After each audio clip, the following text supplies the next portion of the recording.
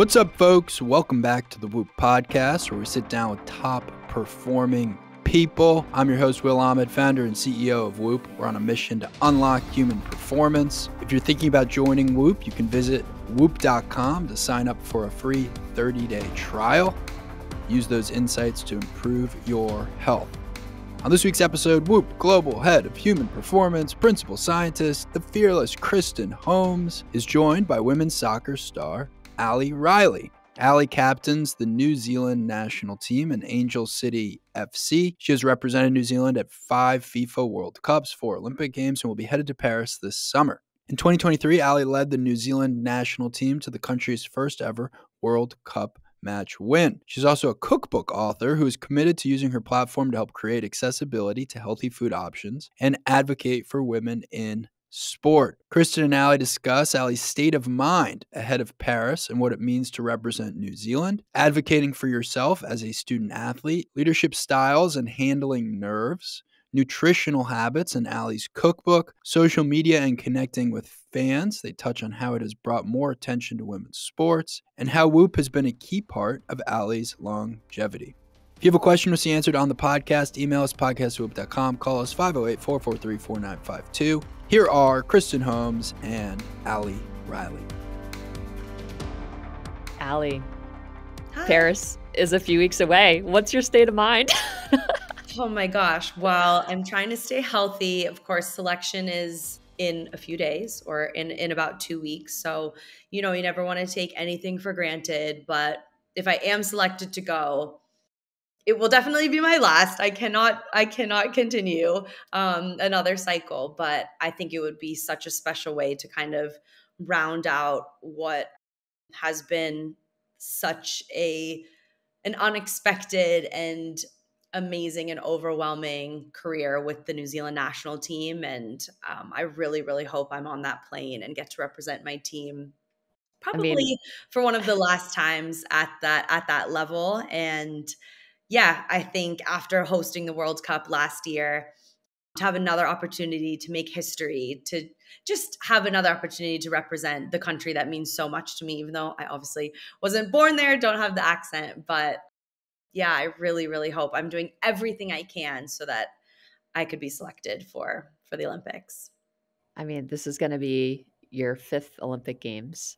Yes. And you participated in 5 World Cups. What did you make the team when you were 10? Like, how is this even possible? I'm turning 37, so I wasn't that young compared to some of these amazing phenoms that are coming out on this world stage at such a young age. But yeah, my senior year of high school, I started, my dad sent a DVD to the coach of the youth New Zealand national team, got called in, had never met anyone, just flew to Australia for a few games to try out. I can't believe I was brave enough to do that. But the next year was the Women's World Cup 2007 in China. And, I couldn't say no to that. So it has been a long journey, but yeah, it's been amazing. It's really hard to reflect on it and not get emotional, especially with the World Cup in New Zealand last year.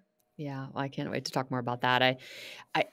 When I consider just, knowing, kind of the mental, physical, and emotional toll just one cycle takes, I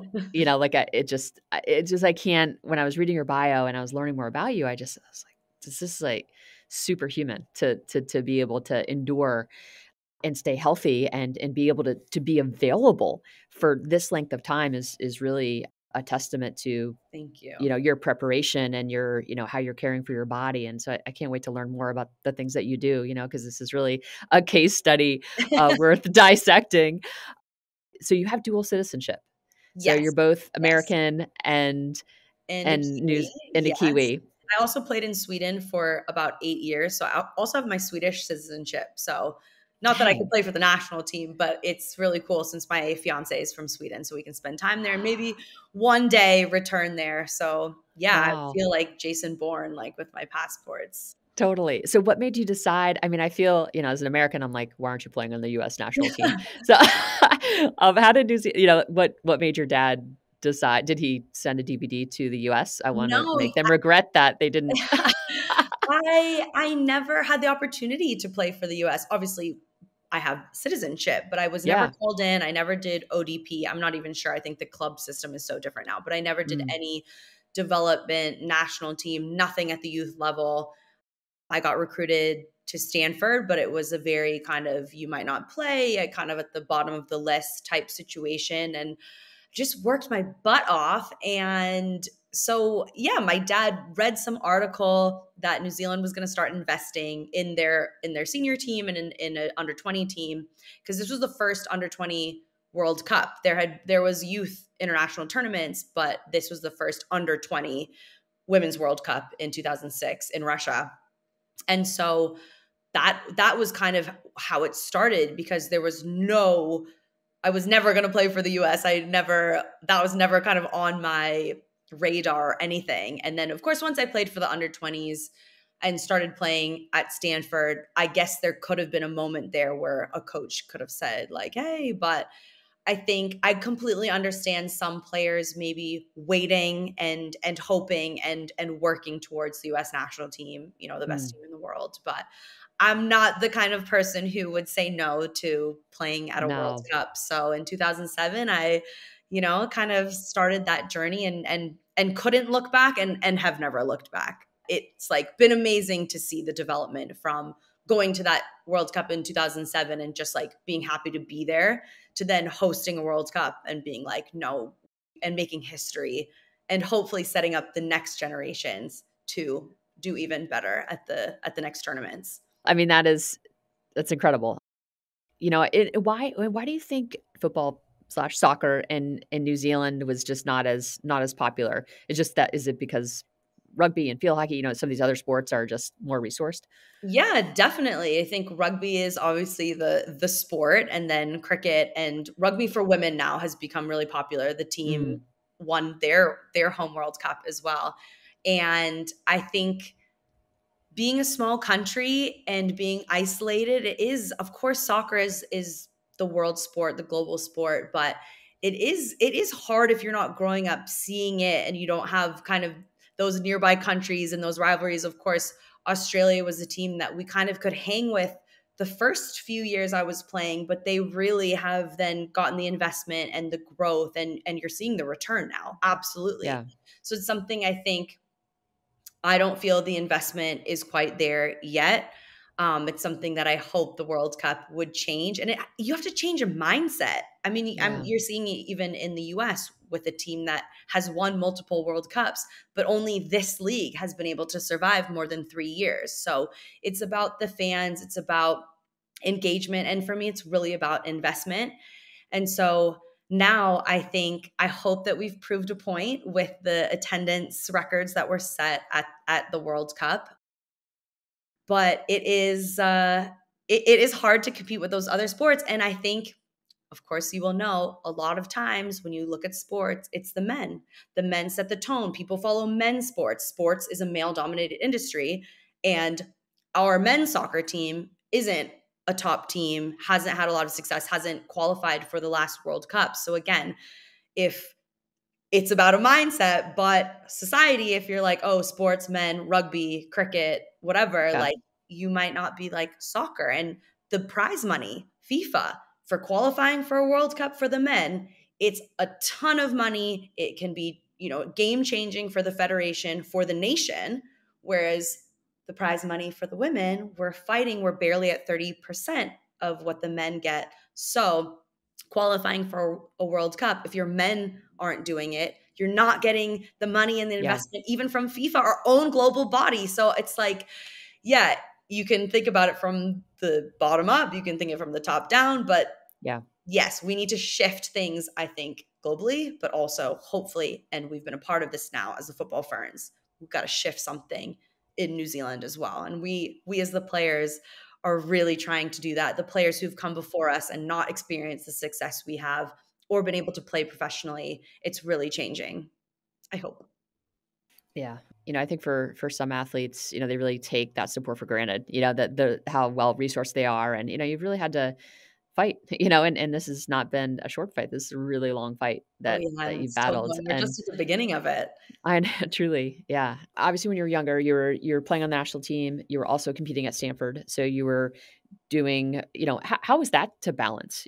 Being a student athlete at Stanford is not trivial. Like, it's a lot of work, and presumably you were also, flying to New Zealand and taking part in training trips and various tournaments. Talk a little bit about how you balanced all of that and what kind of challenges did you face? It was really, really hard. And from So what I've hard. heard from players in the league now, it has changed a lot in terms of teachers understanding. And I think sport, of course, with the shift in probably social media had a huge impact. But Mhm. I think just being able to see, especially women's sports too, more on TV, and there's this understanding, there's a future, there's opportunity, especially for women now. And so I think teachers and academic institutions, even in high school, we have Alyssa and Giselle Thompson, both were still in high school when they came to play for Angel City, and they're playing for the national team. There's been a shift to support these young athletes, just like you're Yeah. supporting them in their academic endeavors. So with the athletics, I think this was quite a while ago now when I was doing it. And of course, I had really understanding professors, but and even some of my New Zealand teammates really experienced, like, you cannot miss this final. And it's like, well, I really want to represent my country on the world stage and be able to be available for selection for a World Cup, for an Olympic Games. Like, yes, students are still going through it right now. But I think, yeah, the travel, yeah, just when you're at that age, your body is growing, is changing, is developing. You have different gym programs or different philosophies in terms of recovery. Like at Stanford, we're lifting super heavy and really into ice baths, where, I played professionally in Sweden. There's not a lot of ice as a recovery method. Then, you go pro, and as you get older, how you're lifting, it's very, very different. I have to maintain. We're not doing Olympic lifting. So I think all of that as a young person, all of those different influences you're getting, Yeah. different information, and a lot of it can all be based on science, but there can be complete opposite viewpoints. And so I think, and again, my love for the Whoop, and this is like, I'm not sponsored, this is like something that I just love, it's like my best friend. These kind of support systems, I think, have helped me understand my body. And Mhm. you talk about having a long career. I think we can talk about successful careers right now in sports until we're making the type of money that the men do. Successful career could be having a short, hot, you make a shit ton of money, but you can't have the longevity because you don't know how to take care of your body, or you're not getting Right. the right information. Or, yeah, I'm never going to earn over 10 years. I'm not going to earn the amount of money that some Mhm. of my colleagues in the NWSL are earning now. Right. But having a long career and experience, what I've experienced, I also have to view that as success. Mhm. I've done what I love for so many years. And so I think comparing how I was as a teenager and in my early 20s to how I am now, and how much I know about my body and I can make Mm. decisions, I think that what is so different from being in a college environment and being young, and you kind of feel like Mhm. you have to do what people tell you. Yeah, it's so empowering. I work a ton with Florida State University soccer, and I think you raise a really important point that there needs to be this triangulation between your university coach, the high performance team at the university, and the national team staff, right, and the individual right player. So and I think, and that's, I think, the benefit of these data, is like we don't have to really guess how an athlete is adapting to travel. Like we're literally using the data when they're going from, Tallahassee, Florida to Dublin, Ireland. We're giving them some grace period to adjust to the new time zone. And we're using the data to kind of help us understand how they're adapting to the new time zone and when are they actually ready to train versus when do they need some more, athletes that might need more time. And so, have they returned to their baseline sleep? Like, it's all of these things that we know are actually going to potentially could contribute to, an injury or, Yeah. or certain like diminished performance levels or, just even the back Mental end of the health, tournament, all of it. Yeah. mental health, all of that, right? We're just at such I think a cool inflection point where, kind of technology is really helping guide, I think, some of these decisions. with regard to the athlete. And as a result, we're able to keep athletes healthier. Yeah. But I think, the fact that athletes now have these data and can really hopefully advocate for themselves, in the absence of maybe the infrastructure that we're talking about. And have you had instances where, just across your time where, I mean, it sounds like just getting your finals moved, or, you've had to advocate for yourself at so many different points in your career, maybe talk a little bit about just what that process looked like for you, and challenges, or, things that you learned, I think, along the way. It is scary as a young person to advocate for yourself, Mm, or as someone new to a league, a rookie, or wherever you are, if you're not kind of at the end of your career, because you feel like you have so much to lose. And it's completely understandable. And looking at what has happened in the NWSL with abusive coaches, I mean, we're talking yeah, about advocating for yourself as a human, as a player, as a woman at these different levels. And so I think even then taking that down to just the simple saying to your coach, I don't feel good to train. And that's like, oh, are they going to think I'm weak? Are they now not going to start me? Like there feels like there's so much riding on every type of, if you try to totally. give feedback, and it's so scary. And oftentimes well, I can tell you I'm an overtrainer. You have to pull me off the field. I'm the first one on the field. I'm the last one on the field. And I think I'm lucky that I have been able to be relatively injury free for a really long time. But I think at the right time, I made that adjustment. And the Whoop helped me a lot with that, with realizing just because my legs feel good, and again, I'm like, is it my mind telling me that my legs feel good? Like now I have data saying my strain was too high, my recovery is low, and the jet lag. I could fly all over the world and be completely fine when I was younger. I hit some point probably around 26, 27. It would knock me completely on my back, and I can barely keep my eyes open. I'm out at training, and so now having this data, and I can advocate but be like, it's not just a feeling, and of course people, they should listen to your feelings. That shouldn't be ignored, but it just gives me confidence to come and be like, when I'm at home and I'm in my own bed and I go to bed at the same time and I'm not jet lagged and I eat the foods I like, I'm in the green almost every single day. I know that something is off. And I'll try the warm up, but like, let me, and now I do think that sports scientists and your strength coach, like there is so much more knowledge and understanding. But just as someone who loves training and wants to be involved in everything, it's almost just, I like am able to tell myself like, no, like you've got to be careful or take a break or take a nap. Like sometimes you can't. If you have a game and you wake up in the red, I'm still playing that game, but I know that I need to, think of my recovery strategies after. And what am Mhm. I doing during the day? Am I meditating a little bit extra longer? All those things. So I just think information helps along with that gut feeling to give me confidence to advocate for myself. How do you deal with nerves?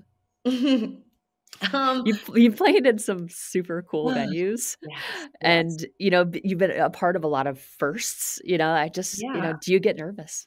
I definitely get nervous, and I tell all the little girls and young players that I talk to, I definitely get nervous. Mm, I think what's helped me, which again is harder when you're a young kid, but when it again you want to get noticed by your high school coach or a college coach, and it feels like there's so much on the line. But I think loving soccer the way I do and thinking about my form of meditation is gratitude. And when I mm, go into a game, when I'm like, what the worst thing we always say, like you score an own goal. That's like the worst thing you can think of, right? Or like cause a penalty, like something like that. totally. And I'm like, I will still go to training tomorrow. Like Yeah. my parents will still support me. My fiance still loves me. Like my friends, like some of my friends don't watch the games. They don't even care that I'm a soccer player. Like I Yeah. will be okay, and I'm still going to love this game. And I know now from making so many mistakes, like I will get over it. No one will remember it. And I mean, there's been some egregious, some big moments, but everyone knows, like for me, I'm like, if I do my absolute best, that's all I can ask myself when I look in the mirror after the game. If I gave everything and I Mm. made a mistake. Like, and people get that too. Of course, it's going to be written about. There's going to be now a video of it. People There'll whose be a meme. No, Yeah, no. exactly. The people whose opinion really matters, that's who you have to think about. It's your own and it's the people around you who you really, and your coach, of course, but Yeah. your support system. And then I'm always like, I'm nervous because I care and I want to win, but I know I'm going to give 100% every time I step on the field, at training, in the gym, in a game. And that's what gives me strength and calms me Mm. down. Oh, I love that. That's such a beautiful perspective. And I think too, like I think it's so hard not to attach your self-worth to Oh my gosh. outcomes and how you play. I mean, I know that, I mean, that was the biggest struggle for me as a young athlete. Like I would just feel like lesser Yeah. of a human, and how do you, I mean, it sounds like you've just got such a great perspective around that and you've cultivated that over time. What is your leadership style? And, how do you, I'd love to hear, like, let's pretend you're talking to a group of 500 young girls. What do you tell them about leadership? My leadership style is absolutely to serve my teammates and in this case my club. And for me, and it's my leadership style, I think came out of my college coach really recognizing that I was not the best player on the field, but because I brought the best out of my teammates, I in a way was the best player on the field, or one of the most important, I should say. Yeah. And so I think about how can you be a player that the coach has to have on the team, Mm. wants to almost has to have on the field. Of course you have to have skill. Like, and this is at this level we're talking about elite athletes, college elite athletes, but I think I want everyone to feel their absolute best, to feel safe, to feel heard, Mm. to feel valued. And because this isn't an individual sport, if one person is having a great game, but three or four are feeling, yeah, they're off or not feeling confident, like chances are you won't win. If Mm. players don't like each other or aren't communicating in a way that the other teammates respect or can understand or absorb, then Mm. the team won't do well. Your best, of course, you can win if you have really good players, if people hate each other. But I'd say you're more likely to win if people are feeling good and feel like they're part of something. And so I think, how can you be the best player and work really hard and set an example? And of course, that's one part of it, is being the Mhm. best that you can be and doing everything you can in your control. But how can you lift up the people around you?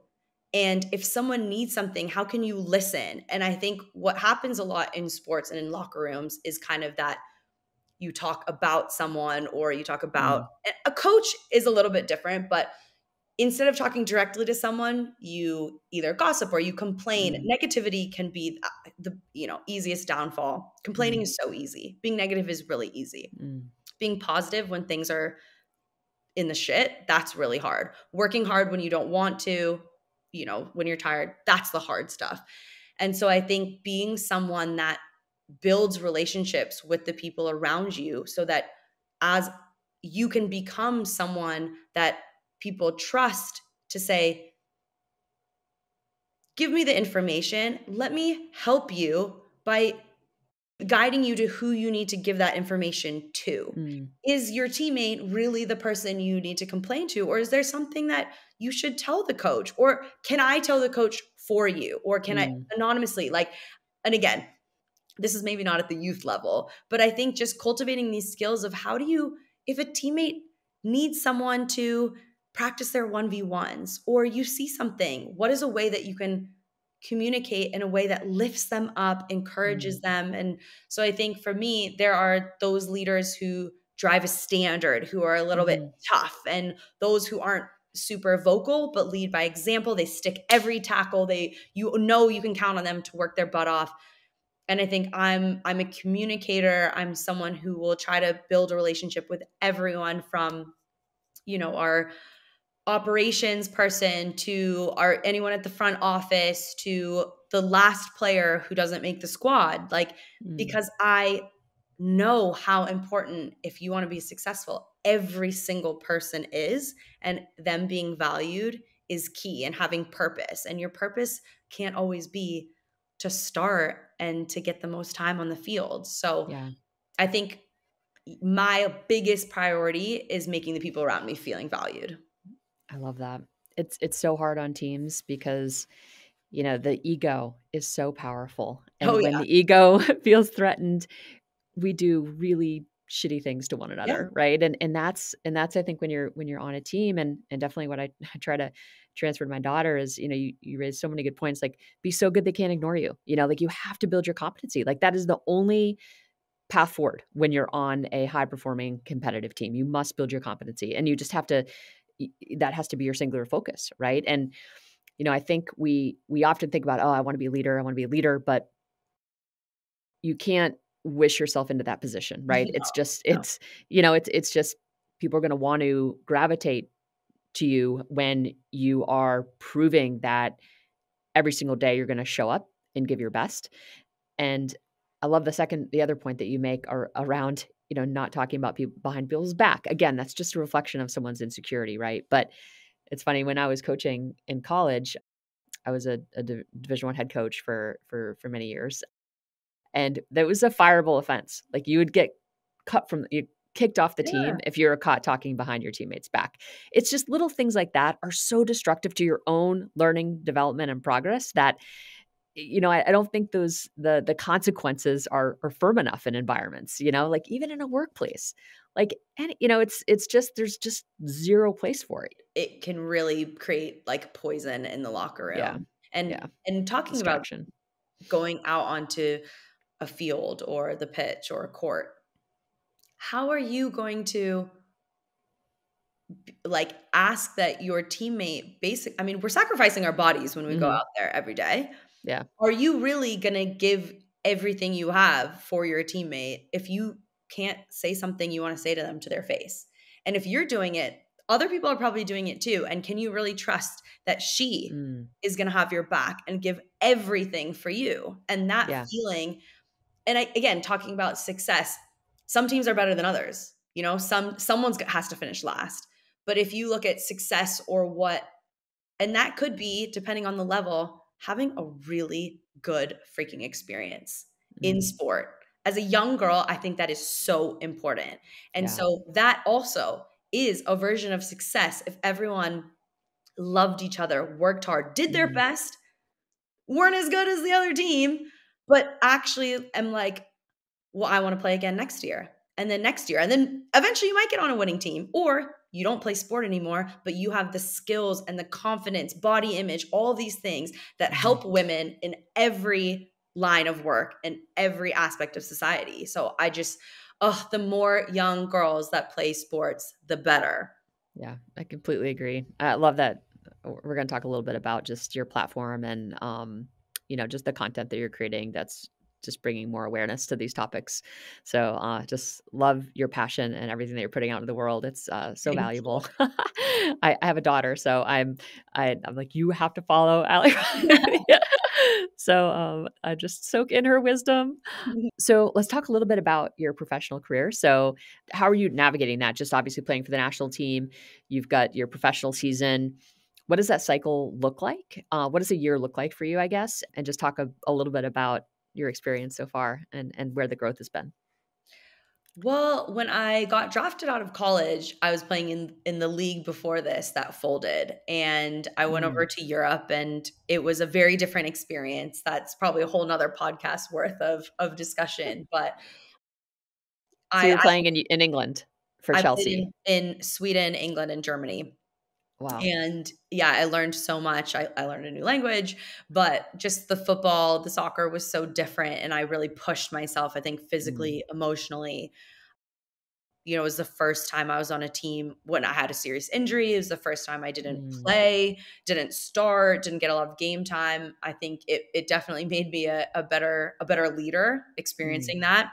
But what I missed a lot was I think that sense of collective power that when the NWSL came back into the league, you could feel, and was, again, there was things going on in the league that was not good in terms of leadership and coaches, but the voices in this league together are so strong and have pushed so hard to make this league better. And so I think for me, being in this league, being part of now potentially a new CBA negotiation, the first ever CBA was signed at Angel City's inaugural game. Being Wow. part of things like that while then traveling. So we have preseason in January and February. The league starts around March, and every about month and a half, I'll go off with the national team and play friendly games or qualifiers. And then you come back and jump straight into the professional with Angel City. And I think what's so cool for me now, being a part of both, is I'm learning these lessons, how to lead, how to harness collective voice, connecting with the most impressive, amazing women, athletes, people in the NWSL, and we just want to make a difference. And I think as my career now, I have one more year on my contract, 2025, and I'm definitely thinking about what the next step is, but I love being in this league, being at Angel City, which again is a club unlike any other and has done incredible things in its first 3 years. And then being with the national team where we are pretty far behind. We're hoping the home World Cup more like kickstarts something, maybe not to the level as the 99 World Cup final did, but on a smaller scale. And now we've one, soon to be two professional women's teams in New Zealand. That's very new. So I think kind of the lessons I'm learning by and developing as a player with Angel City, being the captain, having relationships with people in leadership in the front office, and then being in New Zealand, being the captain there and being in a very different place in terms of the progress, but bringing ideas and creativity. And this is how we've done it here. Could this work in our own way? Culture is I'm a big culture girl with not just performance culture, but I think especially for New Zealand, being able to use so many of the history and the lessons and the unique culture of Maori people in New Zealand and the successful sporting teams we do have from New Zealand. And so all of that together, it's a lot. It's tiring. Again, I get very jet Yeah. lagged, but I'm just trying to soak it all in. Like it won't be, I won't be able to do this for that much longer. And so I want to enjoy every minute. And I am dealing with a kind of chronic injury right now, but I'm like, how can I make an impact even when I'm not training or not on the field, and leave this league and this game in a better place than it was when I found it? I think that's probably the legacy most veteran players want to leave. But yeah, it is really special. And I'm so proud how much the league has changed, going, of course, from a league that folded to seeing the Alyssa Thompsons and Trinity Rodmans and Sophia Smiths and just these amazing players. And I think, when I'm watching them at their 5th World Cup, and I'm going to be like, if I'm still alive, just kidding. And I'll be like, I played against them, and no one will believe me because I'll be 80, but yeah. Oh, that's amazing. I can't get over the longevity piece. Like it's just wild. How are they monitoring load right now? So when you look at your professional club team and then the New Zealand team, do they use anything to understand your adaptation to training? Like how do they actually manage, how do they help you stay safe and healthy and Yeah, and this has been really interesting too, because I've seen this really from like when we didn't even wear GPS to now. It's like every environment you have GPS, heart rate monitor. And then now I think what I've noticed in the national team and with Angel City, the like fatigue monitoring, I've never done anything like this before. The jump test. So we'll go in, we'll jump, we'll do groin squeeze. And then for those of us who have had injuries, whether it's a hip or a calf or whatever it is, we'll do other types of testing. So we have all of this data. So they know if you're Amazing. fatigued, if you're a little bit off. And then something I know Whoop is a part of was we're also tracking our menstrual cycles. And, Mm-hmm. I think with so much of the research done on men, like to finally have, and I know it will take a long time, but still just being a part of it is so meaningful. And to have data, there's too many injuries and we're not the same as men. We aren't. Um, and so I think that also is something that I hope, and we're thinking about, and with our Mm. nutritionist, we'll talk about, how your body is feeling at certain phases of your cycle. Yeah. But I just And hope. that's just subjectively tracked. So you're just answering questionnaires. Yes. Yeah. And now we're tracking our cycle with tracking our ovulation. So doing our Perfect. peeing on a stick. But yeah, we Perfect. just track and every morning you're wellness monitoring, answering questions. And if you are on your period, answering questions about your symptoms. So I think it is really, really amazing how much it has changed and how much data there is, which leads me to another part about like owning your data. And this is something that is going to be this next phase with the World Cup, Mm-hmm. and FIFA wanted to have your data. And we are thinking now a lot about image rights and naming and likeness, but your health data, your personal data, the distance you're running. I mean, this is something that people are going to want to bet on or be able Mm-hmm. to show at a game. Like these are conversations that have to be happening. And I think that's something as women, and we don't make the money as men, and something like Yeah. our personal data we cannot be giving away for free because we are just as important. People want to watch us. Like all of the bullshit is being disproved. Like we are worthy and people care, and it's a really good investment. So these are things now, it's all changing when we have this data and this technology. Yeah. Yeah. It's well said. It's valuable, Oh yeah. and very valuable. And you should be reaping the benefits. There's no question about it. What's up, folks? If you are enjoying this podcast or if you care about health, performance, fitness, you may really enjoy getting a Whoop.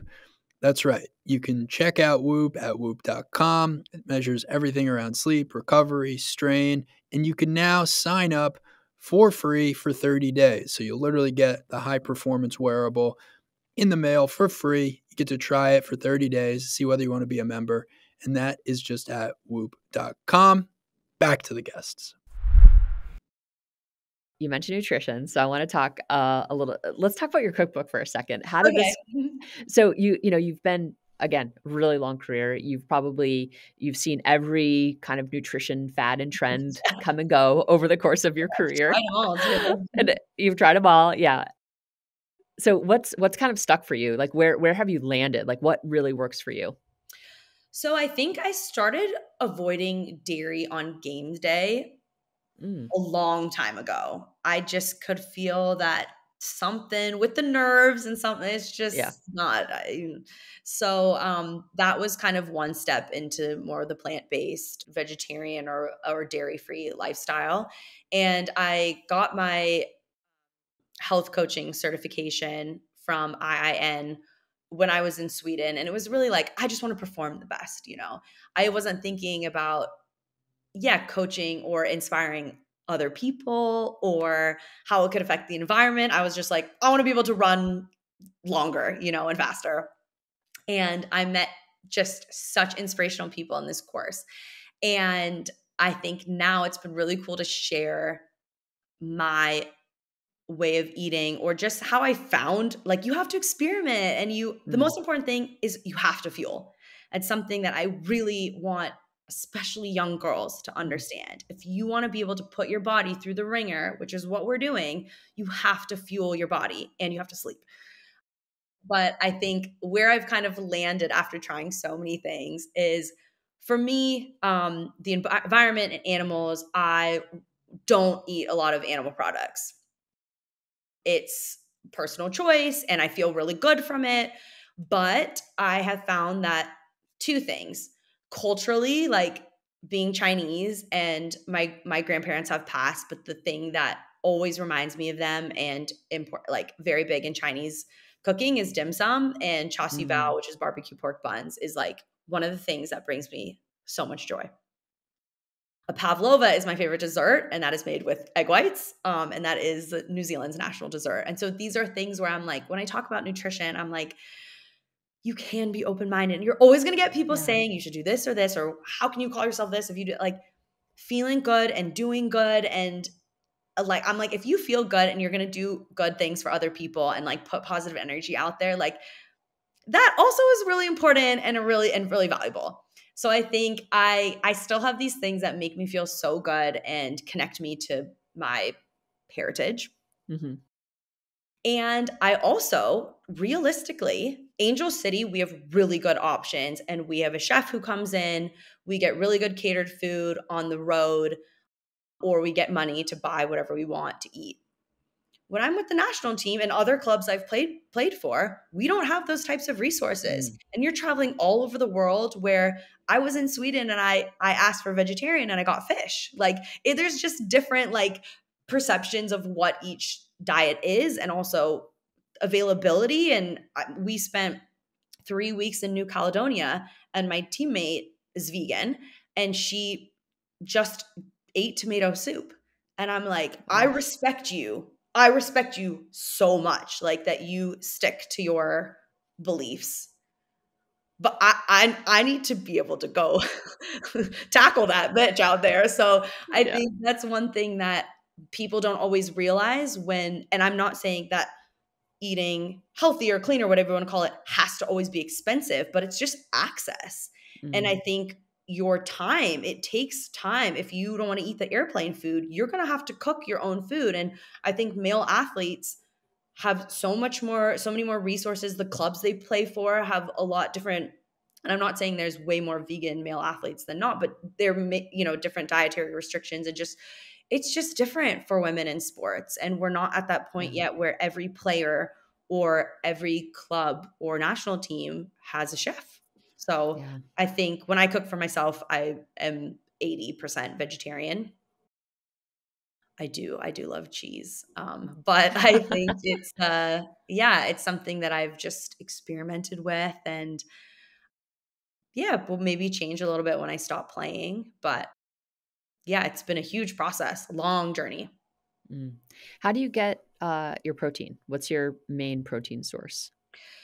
So, and this is one of the things that I think is with our cookbook, of course. Oh yeah. And so, sorry, one of my best friends, she's vegan, and we wrote the cookbook together. And so we have a lot of tofu. She likes tempeh. We'll dabble in the I hate calling them like the fake meats, but like, and a Beyond Beef, whatever. Yeah. But the reality is, for me, with the amount of exercise, like I have protein shakes. Yeah. And I'm really, really fortunate that I'm sponsored by Ascent, and they have whey, they have vegan protein. And I'm like, I'm doing a shake to get 30 grams of protein at breakfast. That's not super common for everybody. And you have to really think about it. And I think that's too, like, plant-based versus vegetarian, and like eating eggs. There's just so like, and you have to put a lot of thought into weighing up. Do I want to be avoiding this? Is this going to be so easy for me so I can get up, go, do what I want to do? But I think that has been, and working with the nutritionist is really, really helpful, which again is a luxury still. So yeah, I think for me, I go between tofu, a plant-based meat, and then I'll supplement with protein powder. Nice. How do you mentioned sleep being kind of the other core pillar. Talk a little bit about, I'd be so curious, like how you think about your Whoop data on just a more granular level. Like how much do you actually pay attention to, your recovery and heart rate variability and resting heart rate? And do you have any kind of non-negotiables? I think when you're in like a training, evolution where, it's very consequential, like are you specific things that you're really dialed in on and focused on? Absolutely. I mean, Mm. I am not exaggerating when I say the Whoop is my best friend. Some people are probably offended when I say that, but the recovery for me is just number one. And I think I've used that because I thought it was only based on sleep. And that is a key for me. I need between 8 and 9 hours. And people are like, oh my gosh, that's so much. I'm like, no, I need that. And I have had the Whoop now for like, I don't know, 8 years. And I know that I need between 8 and 9 hours. And then I think the stress, like, so I'll always see with my heart rate variability and like I thought in terms of like fitness gains, I'm like, I'll keep working, and I'm just seeing this go and I'm Yeah. like, why is this happening? I'll have a few days off, not do anything, sleep, no stress, boom. And it's like gone up from where it was the Yeah. baseline. Like, so I think I've just really, really the breathing, not being on my phone before bed. Like I've done all this with the journal and tracked so many things. One of the interesting things that I realized that when I would report like being a little bit sore or or if I know, like I've had an injury or like I'm tired, I take so much more care of myself because I was like, how am I having positive numbers when when I'm reporting something negative? And then I'm like, I do all of the things to make sure that I feel good and I see friends and I go to bed early, blah, blah. The one thing I do occasionally, but like I can't drink alcohol. It doesn't matter. Like it just ruins me. It Yeah. ruins me. And like, I I know. think that's too, like the socialization part of it, I love, but I don't have to do that with alcohol. Like I can have, and there's so many fun mocktails and stuff now. Of course, I will still drink sometimes, and I'm getting married soon and I plan on getting plastered, but I just know every time, it doesn't matter, always in the red. Yeah. I know. You are not alone to, just so and everyone is the same. There is not, I've never seen really a human, certainly in our data, if you drink alcohol, there is going to be consequence. Yeah. And And it's of going course, to, sometimes it's worth it, but I just know. sometimes it's absolutely worth it. There's no I just question. Yeah. know. I know. Um, yeah. But, yeah, I think it's probably overall a decent thing that folks in general on the Whoop platform are drinking less alcohol is probably a good thing. You're super active on social media. I'd love to hear just how you balance that. I mean, it's part of your business, right? So what are Absolutely. you how do you use that platform? How do you leverage it? How do you stay healthy inside that environment? Because I know it can just it's the Wild West a little bit. So yeah, I would just love to hear your general philosophy on how you think about social media and how you're leveraging it. There's so much there Mm, because I have seen, and of course, data shows that some of the stuff out there, and especially for women, yeah. it's horrible. Yeah, it's not Um, good. on the other side, I think connecting with people and that's part of it. I'm like, I want to balance out all of this horrible stuff and the trolls and things that make people feel like they aren't good enough or they don't look a Mm, certain way. Like, I am just my complete self, my family, my fiance, like, we put it all out there. And yeah, so one of it is to try to bring joy to people and make people laugh and counteract some of the awful things and to mhm. be real about what my life is like and what's like playing for Angel City in New Zealand and the things I do, which people seem to want to know and enjoy to watch.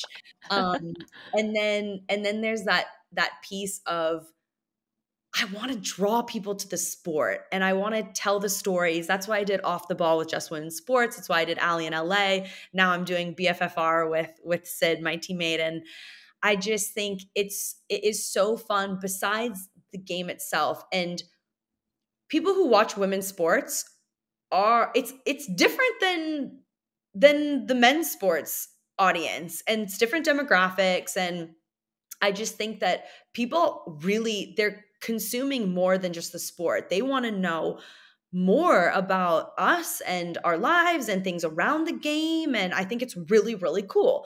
And so I think that connection piece to encourage. I mean, part of it is a reminder, like, we are human and we're not just entertainers for you to Mm, just say whatever you want about us. But I think that piece in terms of helping grow the game and grow engagement and get people more interested. And who knows, someone might be like, oh, I saw that. I was thinking of going to Angel City team, or she had mentioned that, like, oh yeah, I just saw it, like, and you never know how it can kind of like connect in people's heads. definitely. And the other piece, and we talk a lot about inspiring people, connecting people, but the other piece that we don't talk about enough is we need the money. Like, I need Yeah. the money. Like, this is a huge part. And I think what I am proud of is, like, I've built this platform and this following like super Mm, organically. And then now I'm like, well, yeah, now I have this following and I can show businesses and companies like, yeah, like, if like I have something that if I am using your product or showing it, like, you should pay me for, because like people look at what I do, and like I think I am privileged to be able to choose who I work with. And that is mm, absolutely a privilege. Like, I don't want to, again, like, when I say I need the money, I know there are people who need the money a lot more.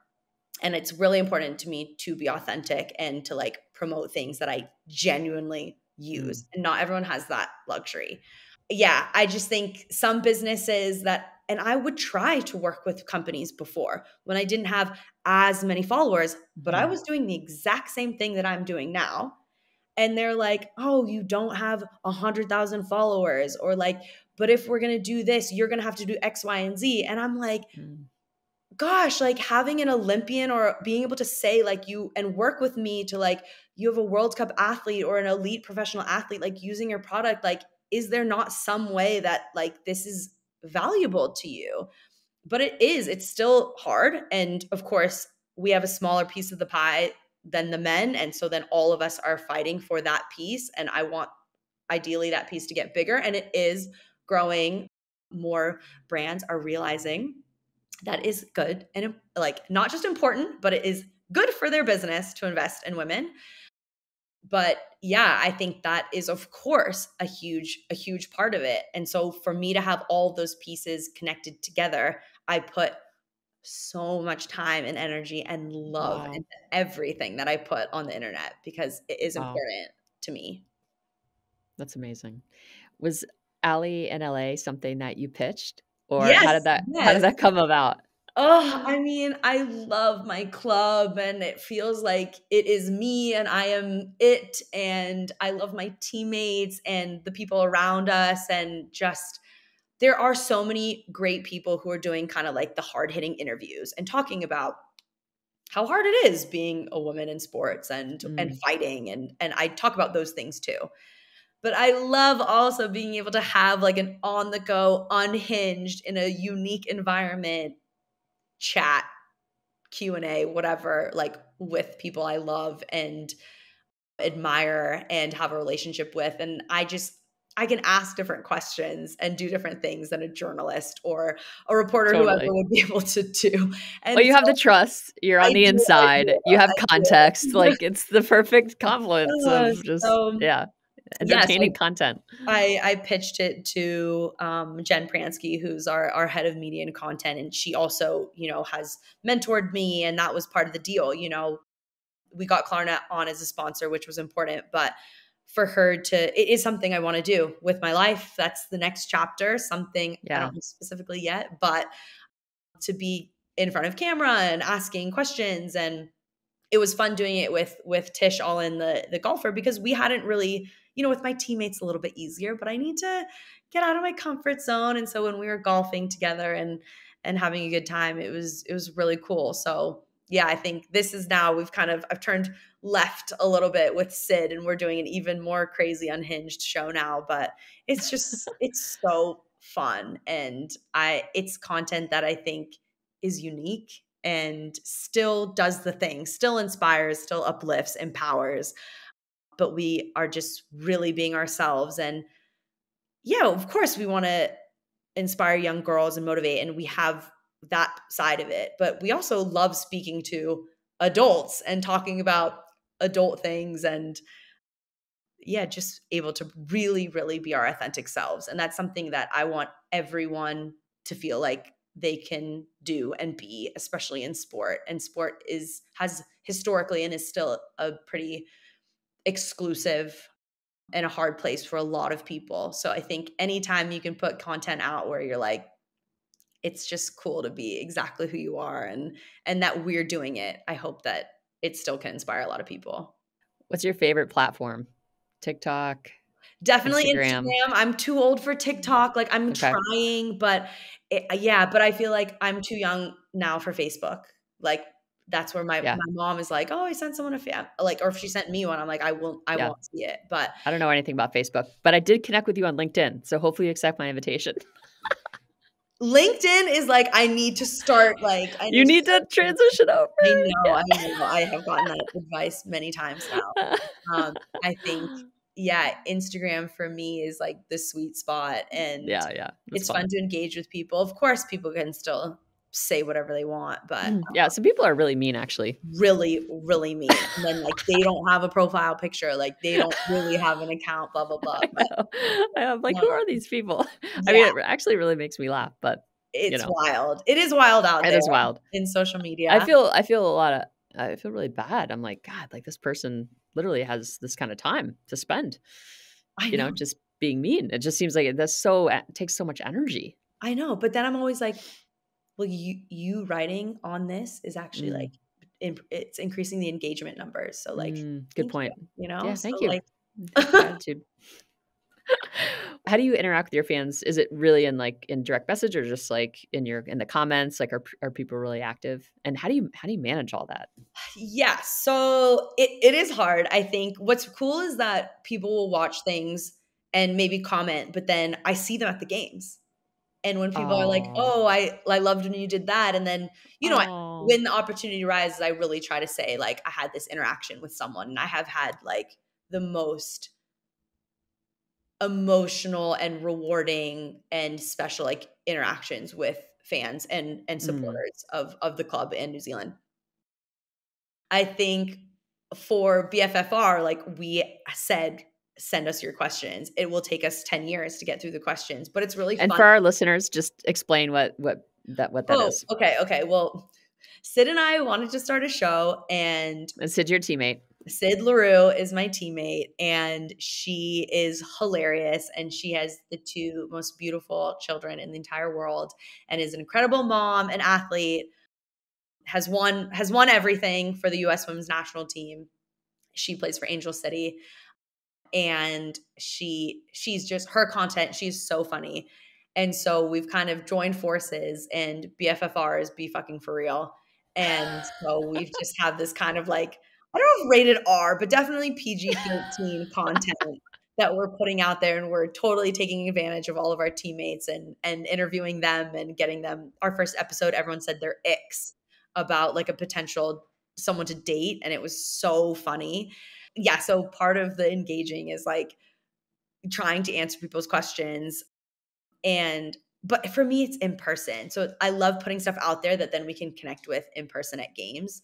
And that is something about the women's game that is very different from the men's game, is kind of the access people have to us and how we interact with fans after the game. And that's something that as the game grows and as players earn more money, like I don't want that to change.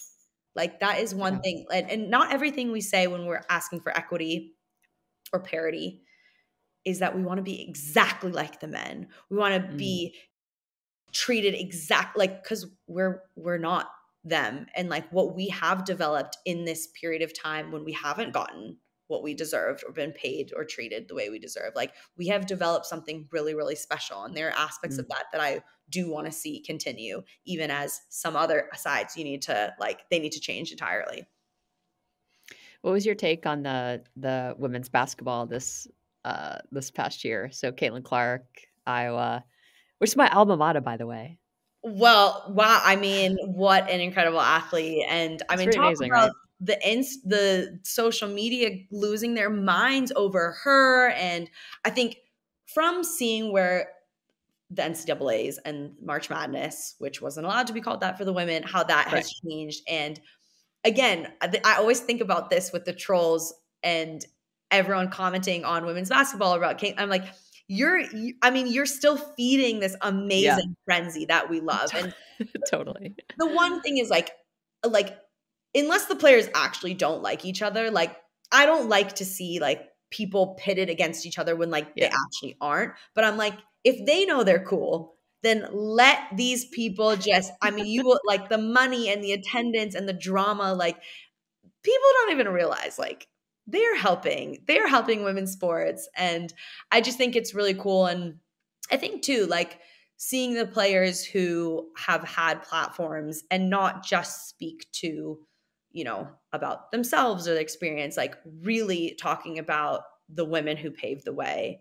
Yeah, highlighting voices that may have been marginalized or hadn't been recognized. I think that's really, really cool. And I think we're seeing more young players do that, and you're seeing it in the women's basketball space. But I also think part of that, which is like not controversial, but it's like our male allies and how you don't want to be like, we need to be saved by the men, but you're seeing how the men's basketball players who are supporting the women in not a like charity way, like genuinely, because people see them as the tastemakers, as the you know, the people, the influencers. And so I'm like, when it's done the right way, I mean, Alexis Ohanian, he's, you know, what he's invested in Angel City, he speaks about it on every platform. He genuinely supports women's sports in Angel City.